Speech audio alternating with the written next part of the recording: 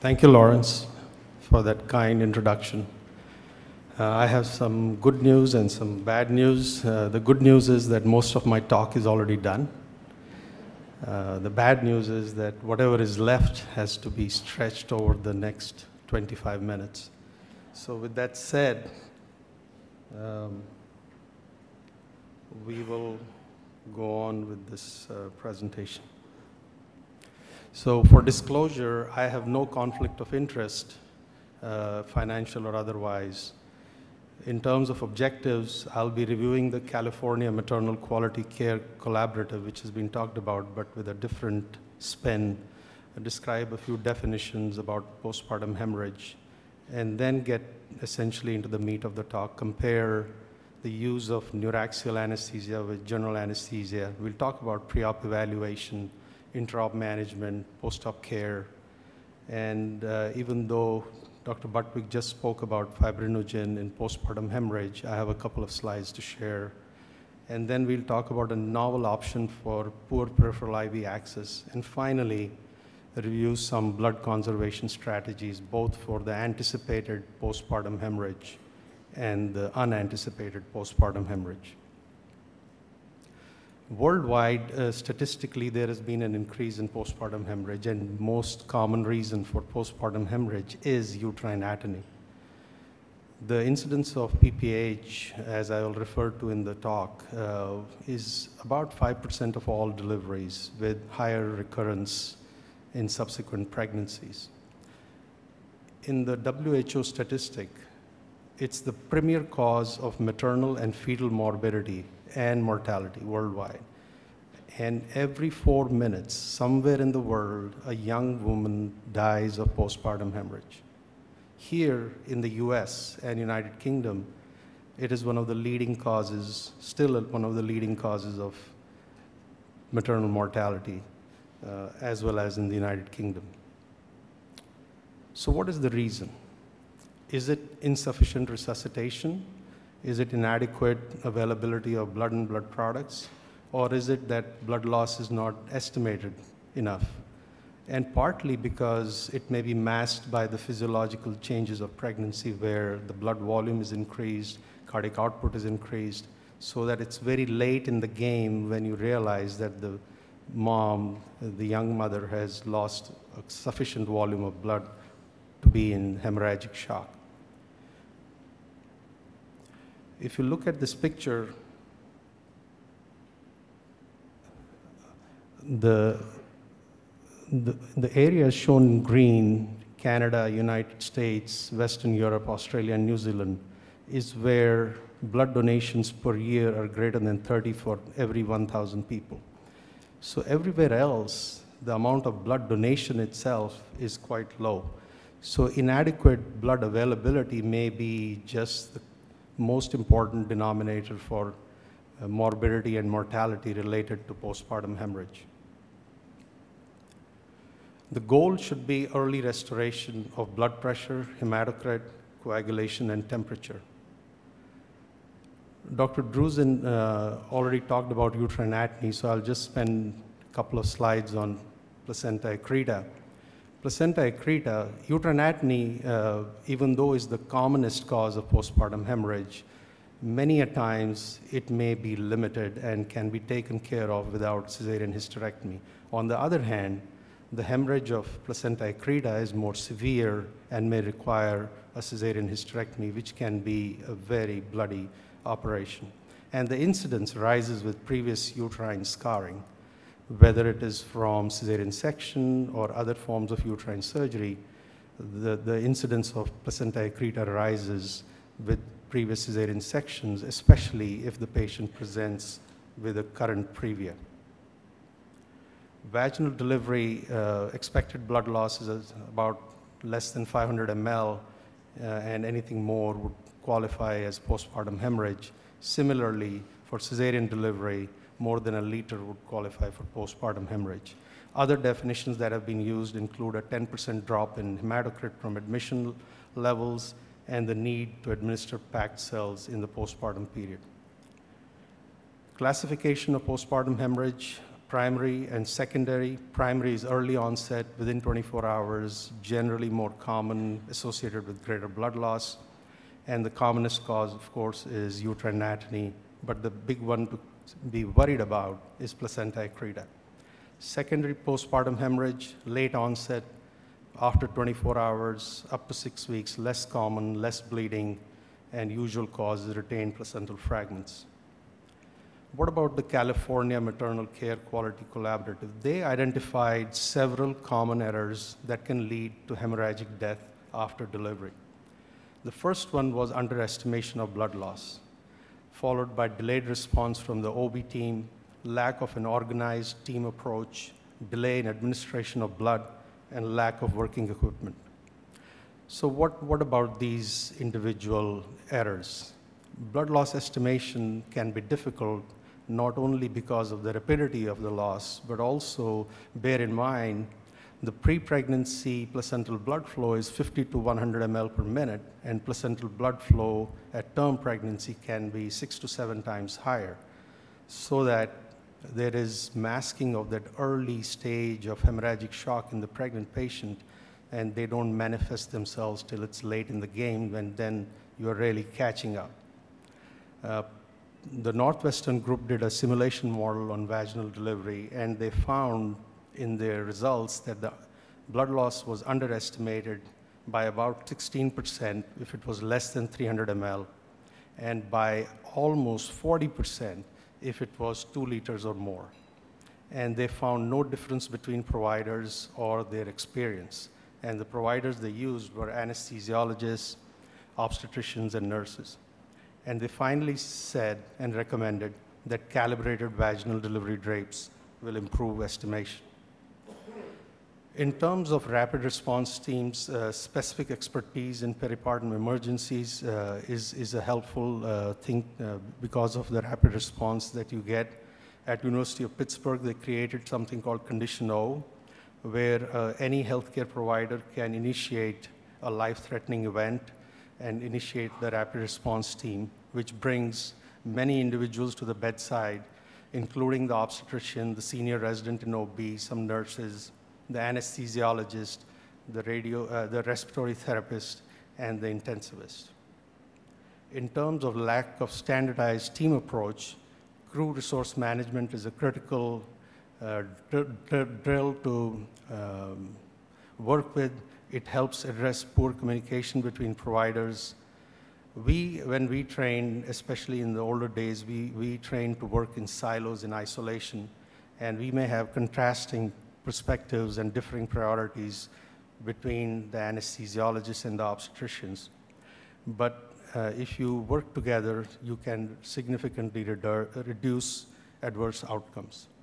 At Bentob Hospital, where I work, we recently created, about less than a year ago, the concept of the huddle, which is essentially a meeting, a multidisciplinary meeting for a brief 15 minutes or so at the labor and delivery board so that we can go over all the patients. And it typically includes the anesthesia team, the OB team, the nurses, the charge nurses from the floor, neonatology, and everybody gets together every 12 hours, 8 in the morning, 8 in the evening, and try to plan for the next 12 hours, whether it's elective cases, add-on cases, or emergencies.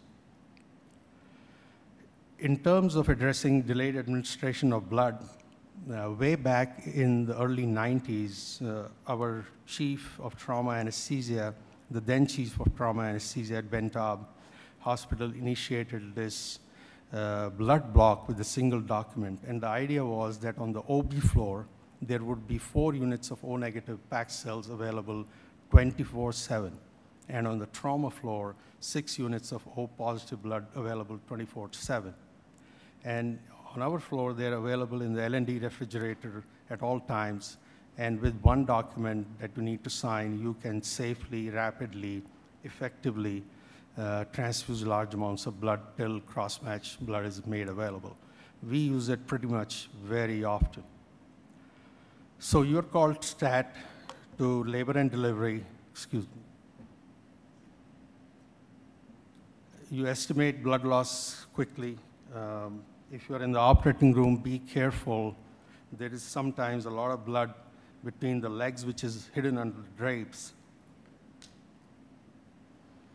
And if there are relatives, whether in the LDR or in the operating room, you may need to escort them out. Make sure the uterotonics have been, have been used. You need to, as the anesthesia provider, assume leadership in that setting, mobilize all the teams, communicate effectively, assign roles and delegate roles to people. And one critical thing is to call for help, and call for help early. Call for O-negative blood. In our setting, it is available just down the hall. Arrange type and cross blood, and immediately institute placement of large bore IV access. A multidisciplinary approach is, of course, very important here. As part of the help team, you want to get your anesthesia providers. They may be doing an epidural. They may be, in our case, sometimes be taking care of acute pain service during the week. Anesthesia technician, a charge nurse in L&D is a very helpful individual. And then notify the blood bank that we are in the process of this hemorrhaging parturient, dealing with her, and they may need to activate the massive transfusion protocol at some stage. Meanwhile, check the blood and make the OR available if necessary, if you are not already there. So staging of this patient is very important. As I said earlier, early shock is difficult to determine. Up to 15% of blood loss in the pregnant patient may go undetected. It's only when blood loss increases to 20–25% that they show and manifest early tachycardia and tachypnea and may show orthostasis. A pulse pressure, which is narrow, is a very good indicator, a reliable indicator in this setting of early shock. However, if hemorrhage is too extensive, is about 2 liters or so, the patient has already bled at least 30–35% of their blood volume, and they may be getting restless and oliguric, and their extremities may be getting cool. At this stage, because of severe vasoconstriction, IV access and arterial line access may also become difficult. So it is very important to quickly assess the patient, make sure they're awake, check their sensorium, check their urine output, vital signs, and if they've bled more than 30%, they will be difficult to resuscitate. If you have time, you may need to get the consent, get a quick pre-op evaluation of the patient, get a history of their allergy, previous anesthetic, assess their airway quickly, and make your plan, be it regional or general. And if you have prepared drills that you use in the hospital, this is the time to implement that drill. Specific management, of course, depends on the cause of postpartum hemorrhage. Don't forget the 4 T's: uterine tone, vaginal or cervical lacerations, coagulopathy, and then, of course, the big one, placenta accreta. Placement of IV access is important, but other invasive access is equally important, especially arterial line. Arterial line almost is a must in these postpartum hemorrhage patients. It helps you record pulse pressure, the trends of blood pressure, respiratory variation in blood pressure, but now you can also hook up a non-invasive cardiac output monitor to the A-line and get a sense of cardiac output changes. Serial sampling is helpful, and typically I would order a ABG with a hematocrit, type and cross, CBC for platelets, coagulation profile, fibrinogen is a must in the OB patient, and a thromboelastogram. Keeping these patients warm is extremely important because hypothermia-associated coagulation abnormalities are very common. Having been in my present position in the present hospital for almost now 20 years, it is interesting that for the first 10 of those years, there were hardly any patients where I used very vasoactive drugs. However, in the last 10 or so years, the incidence of postpartum hemorrhage in our own institution has not only increased in terms of numbers, but I think the severity has increased as well. And it is not uncommon that I'm using epinephrine and norepinephrine, even though transiently, for vasopressor support. And then finally, you want to infuse large volumes of blood, whether it's the use of pressure bags or a level 1, a rapid 1 infuser. As has already been said, initiate massive transfusion protocol as and when necessary. But again, we do not have any randomized trials in OB giving us proper direction whether it's really useful to use it in the ratio that's been proposed for trauma. Most of the trauma literature comes out of the Iraq War and Afghanistan, and those are a different set of population, young males undergoing massive trauma versus the problem that we have in obstetrics. So yes, it can be translated to a certain extent, but we still don't have clear guidelines. At Bentab Hospital, we have a massive transfusion protocol in place, which we use. Typically, it will get you 4 units of packed cells initially, and then with the jumbo FFP, and on the second round, they add the cryo to the mix. What about hypofibrinogenemia? Dr. Butwick already alluded to it. There was a study, they looked at fibrinogen levels at the time of diagnosis of postpartum hemorrhage, and they hypothesized that it should be associated with the severity of the bleeding.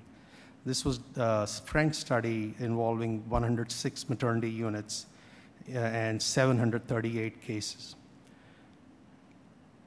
What they found was that in the non-severe postpartum hemorrhage group, the mean fibrinogen concentration at diagnosis was 420, whereas in the severe group it was 340.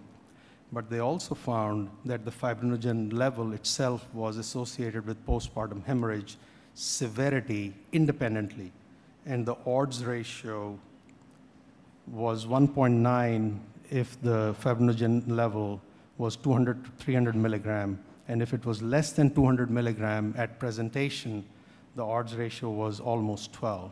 So they concluded that fibrinogen level at diagnosis initial diagnosis of postpartum hemorrhage may be a marker of the severity and the aggravation of postpartum hemorrhage.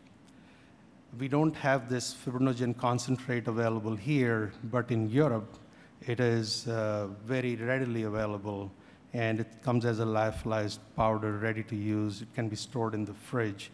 You add a solvent to it and basically inject it over 10 minutes or so. What about poor peripheral IV access? Central venous access may become necessary as you take care of these patients as the bleeding is getting more severe. But what about some other forms? We have heard in the past about intraosseous lines being used in pediatrics, but now they have been made available for adults as well. Chris, can you play the video? I have a video to share. Our emergency room acquired. Attach the needle set to the power driver and remove the safety cap. Okay, now what I'm doing is just coming up and finding that spot again.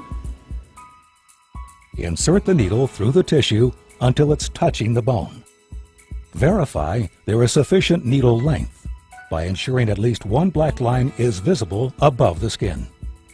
Power the driver and advance, applying limited pressure until you feel a change in resistance. Stabilize the needle set hub and remove the power driver. Remove the stylet and dispose of in an approved sharps container. After removal of the stylet, place the stabilizer over the IO catheter hub.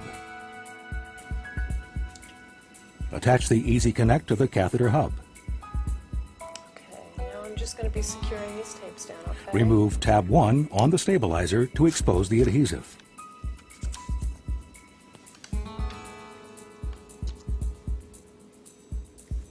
Then remove tab 2 on the stabilizer to expose the adhesive. Finally, ensure that the stabilizer securely adheres to the patient's skin. Prepare the site according to your protocol. So it's easily doable, doesn't take a whole lot of time. It's something to think about. In our hospital, the emergency department has been using it for about 6 months. Nobody else in the hospital has been using it, but recently they had a patient in MICU where they used it and were able to inject, transfuse about 6 liters per hour. In that patient, they used the tibia, but in the pregnant patient, you have to be careful. Using the tibia may not be the best option, especially if the patient is still pregnant because of the risk of caval compression. So the humerus is a good option, and I thought I'll share this video showing the humerus. Of course, this patient is not pregnant, but can be done. My interest is in airway videos, and I had none to share in this talk, so I thought I'll put something up there. So what about neuraxial versus general anesthesia? How do you choose, and what do you choose? The advantages of neuraxial anesthesia are avoiding airway-related general anesthesia-associated risks, especially at intubation. Now we know even at emergence, the risk of aspiration. It limits the drug transfer to the baby and limits neonatal depression. If patient has a labor epidural in place, you can activate it as needed, use adjuvants. It also helps for the family to participate in the birthing process, bond with each other, reduces blood loss, analgesia is superior, and faster recovery. In terms of general anesthesia, airway can be secured early, patient interaction is eliminated, and you can focus on volume resuscitation. So if they have a labor epidural in place, you can activate it for surgical anesthesia. There are other options if the patient is hemodynamically not unstable. But if there is some instability, then you may be thinking more about general anesthesia. Study done by David Chestnut many years ago, 25 patients over 12 and a half years. A quarter of them, all were done under continuous epidural. A quarter of them required intraoperative induction of general anesthesia. So if I am planning what to do, I will discuss the patient's anesthetic with the patient, the OB team. If we plan to do a neuraxial block, you want to talk to them about the potential need for intraoperative induction of general anesthesia, use of blood products, and postoperative ICU care may or may not need intubation and ventilation. If you do general anesthesia, then you should talk to them about the potential for difficult airway.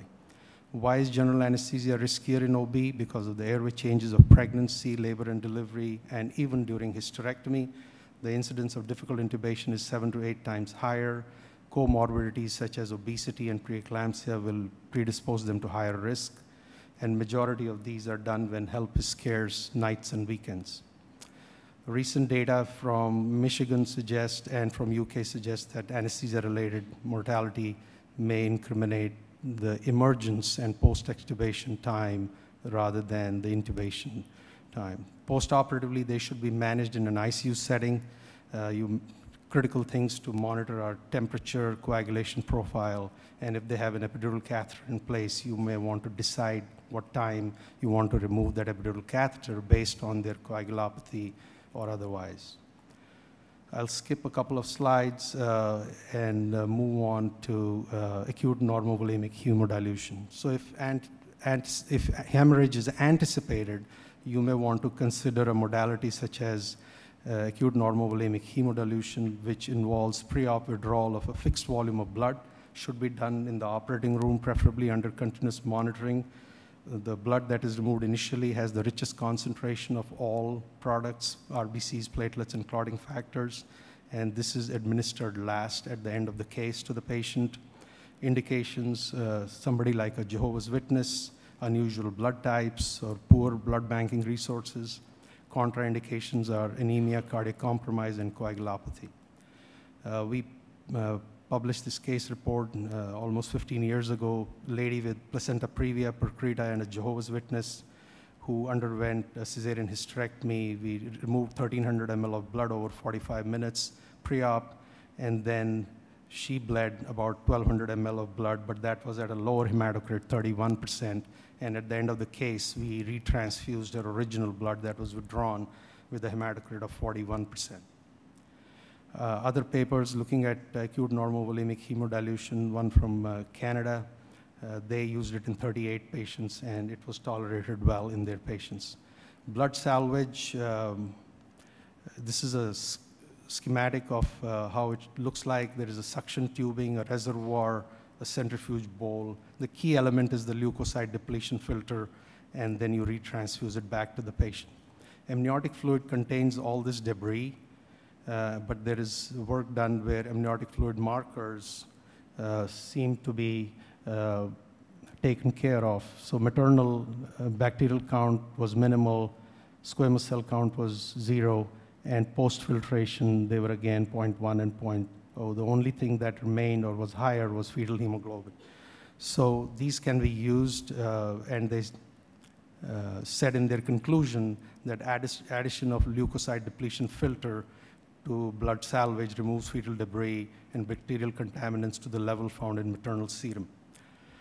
There is growing evidence now in the literature that the safety and quality in obstetrics is not an issue. There are at least 400 case reports where they've used leukocyte reduction filters in line, and it seems to have kept the patient safe after using IBS. So patients like Jehovah's Witnesses or exsanguinating hemorrhage or previous transfusion reaction are good candidates. Of course, it has some adverse events associated with it, possibly air embolism, renal failure, cell salvage syndrome, but they are largely preventable. So in summary, if you're called, whether to the LDR or to the operating room, evaluate your patient immediately, stage them in what stage of hemorrhagic shock they are, consider the 4 T's, call for help early. If necessary, proceed with general anesthesia early. I cannot emphasize the importance of serial labs and temperature monitoring. Activate your massive transfusion protocol and institute central venous or intraosseous access and keep them in an ICU overnight or more. Last slide, obstetrical hemorrhage still is rising worldwide. Uterine atony is the #1 cause. Placenta accreta is more severe. Underestimation is still a key error, and placenta accreta incidence is rising throughout. Blood salvage can be used safely, and anesthetic protocol should be based on hemodynamic status of the patient. Thank you for your attention.